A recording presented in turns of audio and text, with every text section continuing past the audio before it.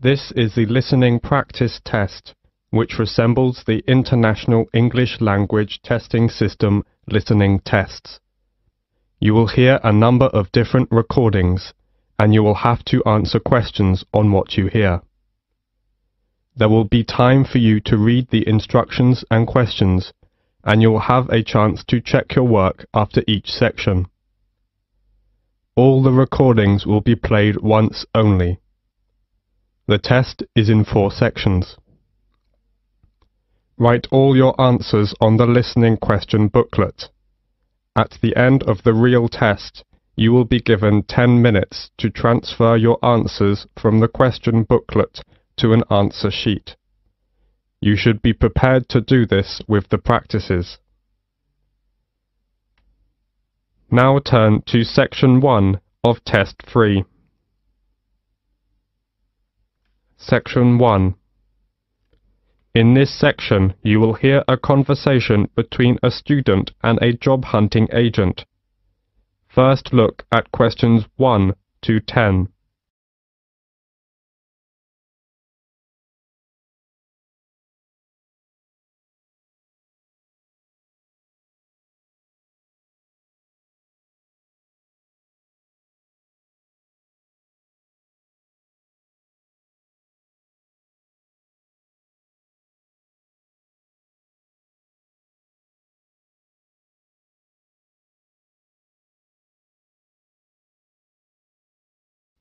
Now we shall begin. You should answer questions as you listen because you will not hear the recording a second time. Now listen carefully and answer questions 1 to 10. Section 1. Good morning. May I help you? Oh, good morning. Is this the Student Job Center? Oh, yes. I was wondering if perhaps you could tell me a bit about the job. You know, the hotel recruitment program that offers a range of work at the hotels in the area. Of course. Take a seat, please. I'll take you through some of what we have on offer. Thank you so much. Oh, wait a second and I'll get my pen. Okay. The first job is reception assistant at the Parkview Hotel. The Parkview Hotel has quite an international flavor, so you'll need to speak at least 2 foreign languages. Sure. I can speak fluent French and Spanish, so that's no problem. Good. And many guests, of course, travel by car, and you may have to take their vehicles around to the car park, so you will need to have a valid driving license, and you will not be allowed to do the job if you haven't. Okay, I got that. Right. And they also say that basic computer skills, such as word processing, would be an advantage, although this isn't a requirement. Well, I just got my computer skills certificate, so I have no worries about that. This is quite a varied job. And in fact, I should point out that at certain times of the day, it would involve heavy lifting when guest luggage arrives, or perhaps deliveries come in. Is that okay for you? Well, it's hard to say at this moment, but I'll bear that in mind when deciding whether to apply for this post. Sure. Another job is general assistant at the Lakeside Hotel. To be honest, the pay is rather low, but there are compensatory factors. For example, the hotel will provide you with all your meals while you're working, and they will also train you in all the aspects of the job and then issue you with a certificate, which, of course, could be very valuable to you in the future. Oh, that sounds great. Now, the third job on offer is catering assistant at Hotel 98's smart new premises. As you know, this hotel is popular with exclusive travelers, and so you'll need to wear the distinctive staff uniform, which you're provided with. Don't consider this job unless you're fairly flexible about when you work, as the hotel will require you to work nights for this job, and you will need to travel to and from the hotel, as it is situated just outside the city. Well, I'm afraid I can't manage that because of the lectures. Okay, I get the picture. So, which one will you prefer? Reception assistant at the Parkview Hotel or general assistant at the Lakeside Hotel? Well, I guess I still couldn't make up my mind right now. Can I have a few days to think about and go back to you later? That's no problem, and there are a few things I need to clarify with you. If you would like to apply for one of these jobs, you will need to follow the recruitment process. Mum.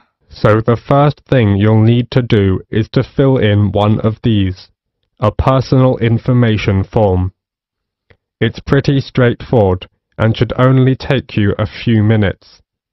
Once you've done that and handed it in, we'll give you a questionnaire about your skills. We then look through the information about you and pass on our recommendations to the relevant hotel. Yes, sure. You will then proceed to the next step of the process and attend a general course of training. This is designed to be helpful and realistic, so an important part of the course is role-play activities. That sounds interesting. Yes, indeed. And after that, the final step is that you will be contacted by the hotel you're going to work for, and they'll post you a video about themselves and the work involved. Watching this will constitute further and specific training for your job. Oh yes, I think I'm very clear now. Thank you for helping me. It's a pleasure. Bye. Bye. This is the end of section 1. You now have half a minute to check your answers.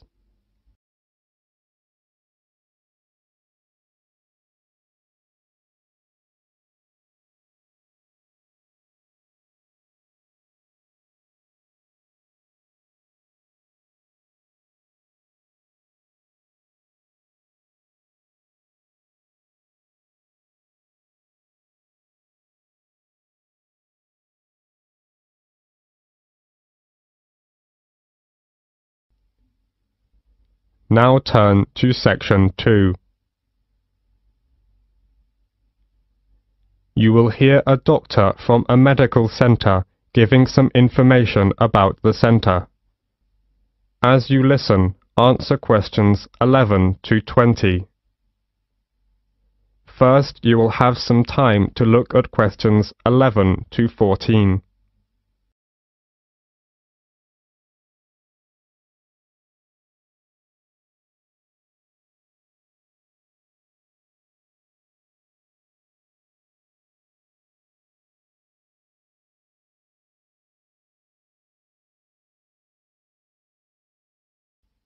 As you listen, answer questions 11 to 14.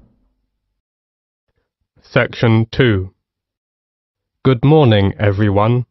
I'm John Smith, the General Practitioner of London Fields Medical Centre, and I'm very glad to give you a brief introduction about our practice and some suggestions about how to see a doctor here.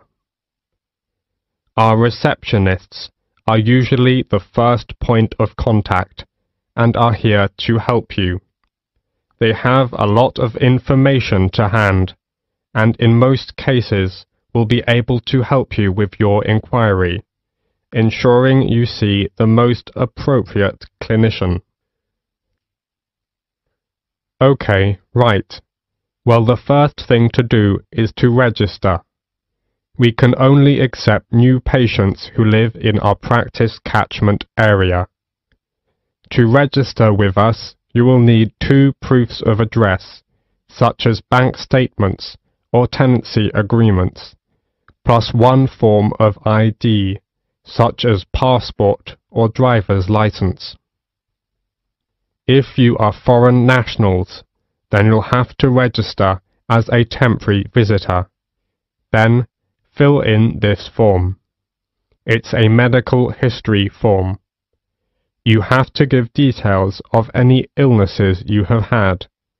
Then you also need to write down if you've got any allergies.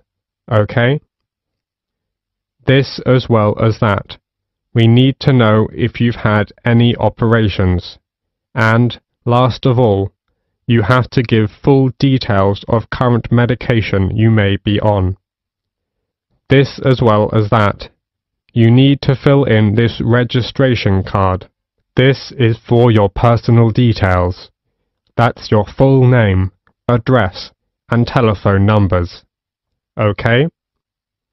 And we also need to make an appointment for you to see the doctor for a new patient health check. It'll just take about 15 minutes, that's all. It's just a basic checkup really. Before the speaker goes on with his introduction, look at questions 15 to 20.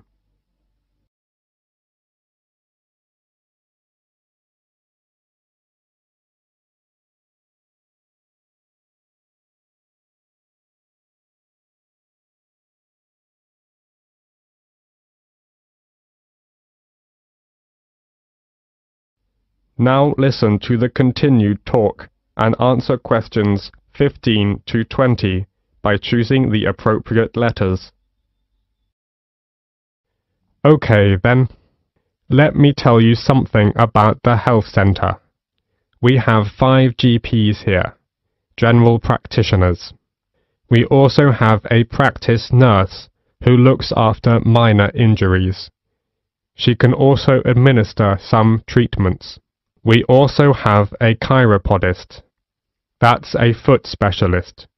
She's private, which means you have to pay for the service, unless you're over 65. If you want to see a doctor, you have to make an appointment first. Please call our main switchboard number on 0207 923 8100 to book an appointment at either our main practice or one of our branch surgeries. You can also email for an appointment on londonfieldsmedical@nhs.net. Urgent cases are seen on the day. If your condition is non-urgent, you can expect to see a GP within 2 working days, though you may have to wait longer if you want to see a particular GP. If it's an emergency, you'd better come straight here to the centre. One of the doctors can usually see you. Or you can go to the emergency department at the hospital in town. If you are very sick, you can ask for a home visit as well. On Friday afternoons, we have an open surgery, which means you can come along and just wait to see a doctor. But you may have to wait for several hours. So it's much better to make an appointment and come at the specified time. Usually, when you see a doctor, you'll be given a prescription for medicine, which you need to take. Or you can choose to go to a pharmacist in a chemist's shop. If the doctor decides that you will need the medication for a long time, you will be given a repeat prescription form. This allows you to get a further supply without seeing the doctor again. You simply leave the repeat form here a few days before you need it. Then you pick up the medication at the chemist's. Oh, you may wonder how much this all costs. Well, there is no charge for seeing a doctor. You can make an appointment any time to see one of our doctors, and it will not cost you anything for the consultation. However, you need to pay for the prescription, and the cost varies with the medicine, but it's usually just a few pounds. Nevertheless, in some situations, such as pregnancy, the prescription is then free. All right, do you have any other questions? That is the end of section 2. You will have half a minute to check your answers.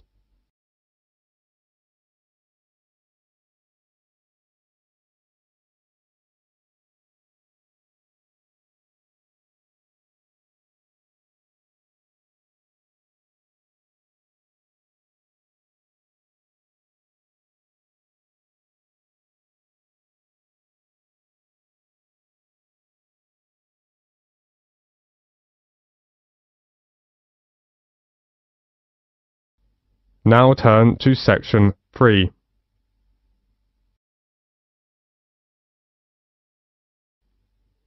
In a moment, you are going to hear a conversation between a professor and his student Alicia. As you listen, answer questions 21 to 30.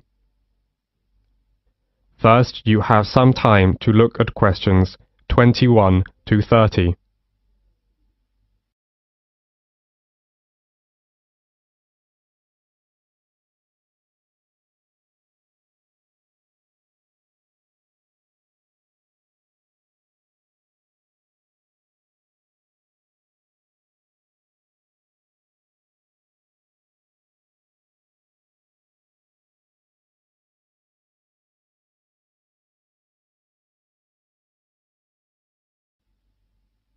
Now, listen carefully to the conversation and answer questions 21 to 30. Section 3.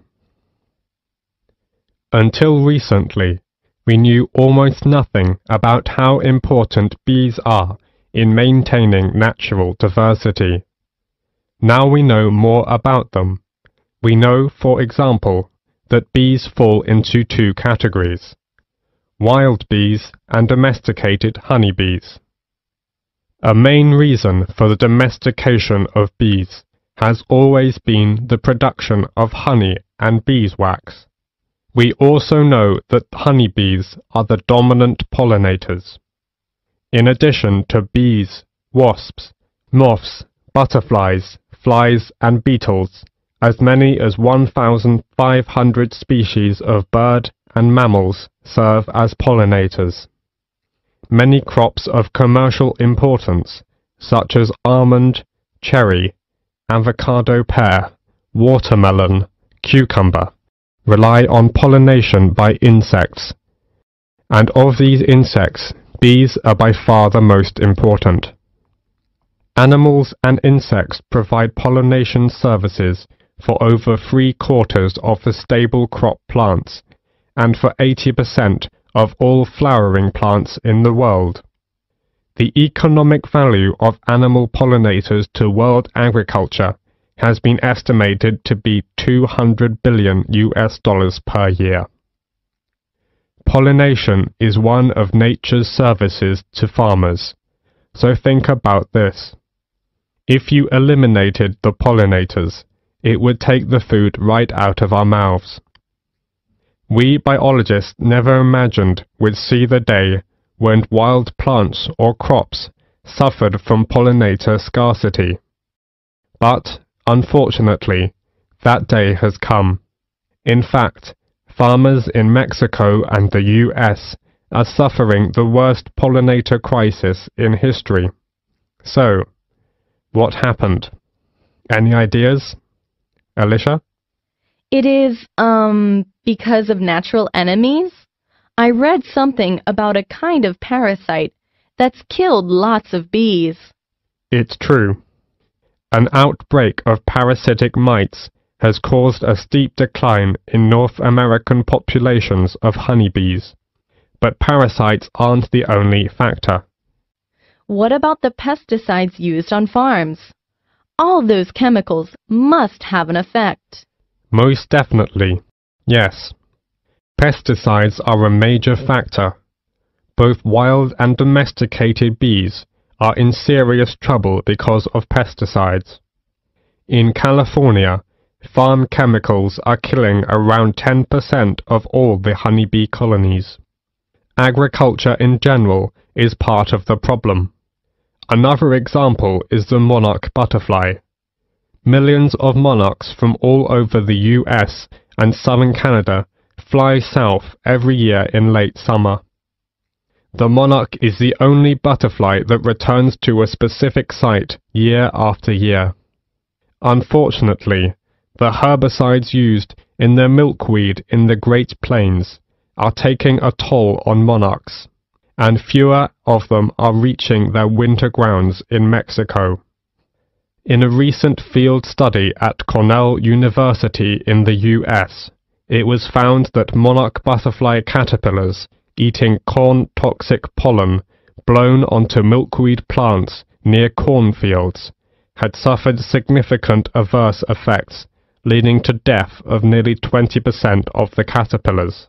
Wow, 20%! That's so tragic. And it's more than that.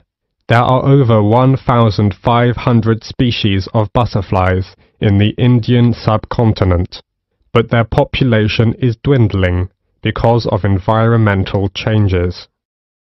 Many man-made environmental changes like deforestation, extension of farming, and unrestricted urbanization are threatening some species of butterflies to extinction by destruction or disturbance of their larval as well as adult food plants, feeding grounds and shelters. Many of the most spectacular and endangered species have various levels of protection under local legislation. However, there is a major trade in the spectacular tropical species for incorporation in ornaments and souvenirs. The international demand for insects is greater than most people realize. Yes, indeed. I once read an article about another important pollinator, the long-nosed bat. These amazing animals feed on cactus flowers, but they are having a tough time too. Some desert ranchers mistake them for vampire bats, and they've tried to poison them or dynamite the caves where they roost. Yes, we must recognize that pollination is not a free service, and that investment and stewardship are required to protect and sustain it. So what can be done about this situation? Well, wildlife farming, based on sustainable exploiting wild creatures, can help to save endangered species like butterflies and their habitats. Besides, gardeners, orchard growers, farmers, and urban dwellers can switch to more pollinator-friendly organic methods of cultivation to reduce wildlife exposures to insecticides, herbicides, and fungicides. That's right. Actually, the focus on beekeeping needs to change from conventional honey production to crop pollination. That is the end of section 3. You now have half a minute to check your answers.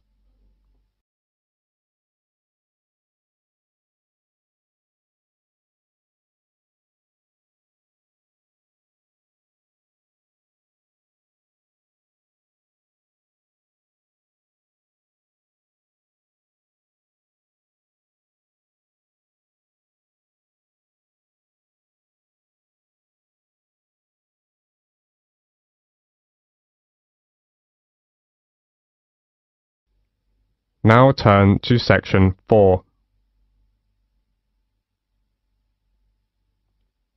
In a moment, you are going to hear a talk about movies. As you listen, answer questions 31 to 40. First, you have some time to look at questions 31 to 35.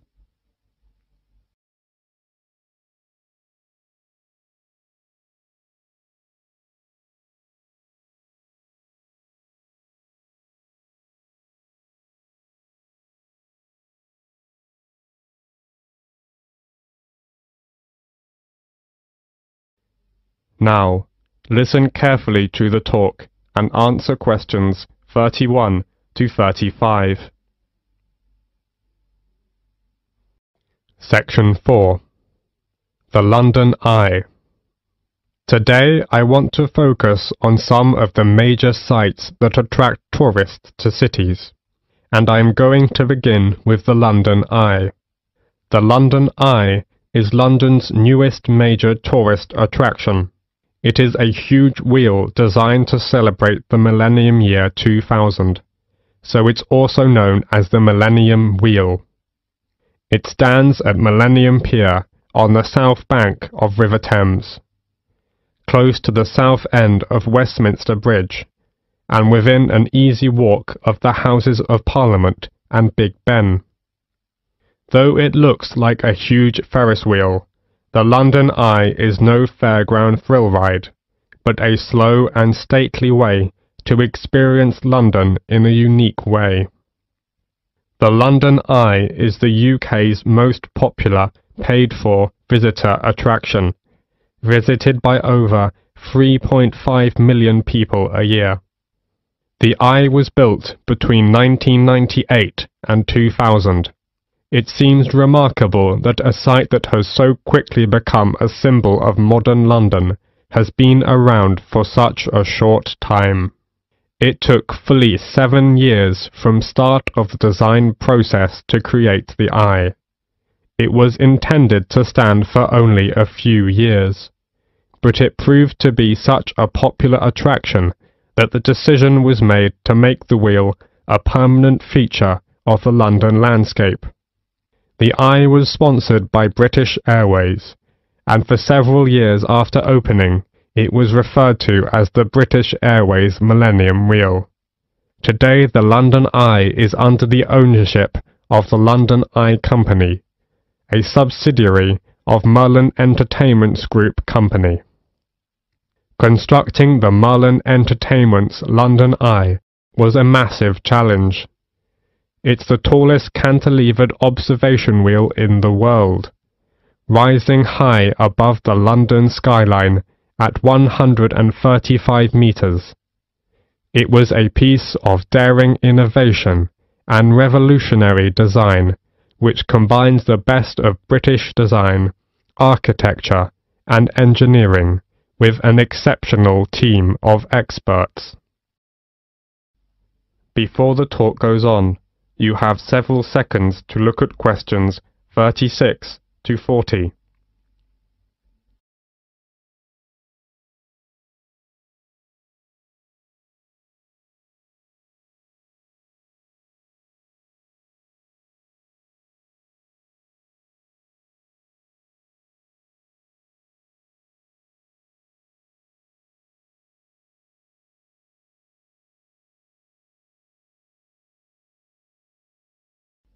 Now listen to the continued talk and answer questions 36 to 40 by completing the diagram.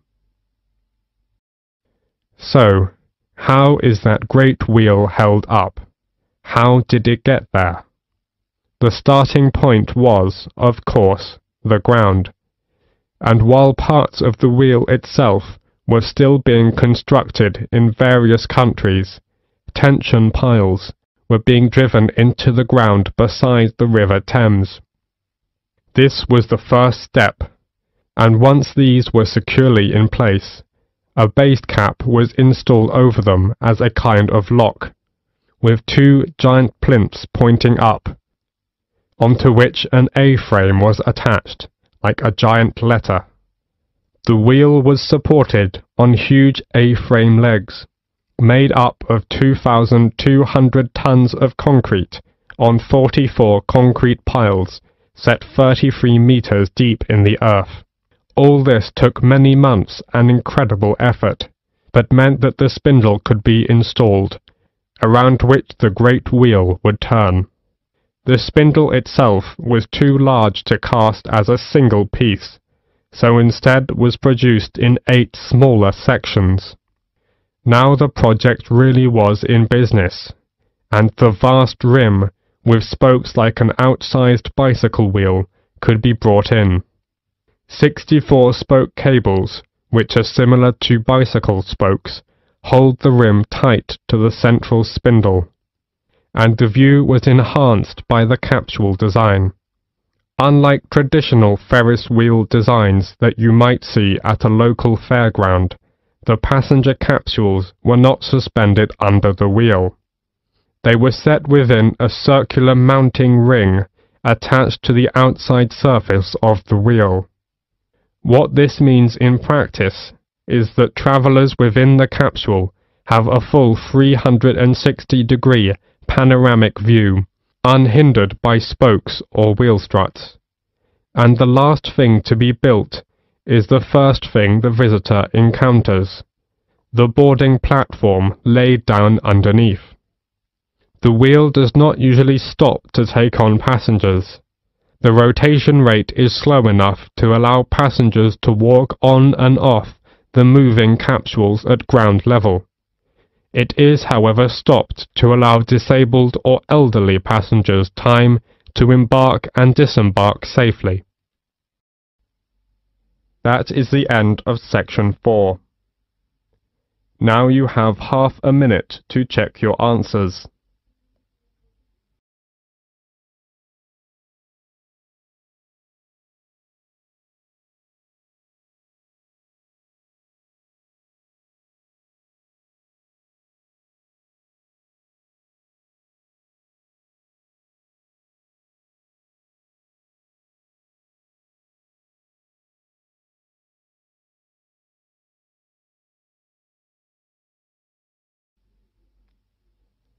That is the end of listening practice test 3.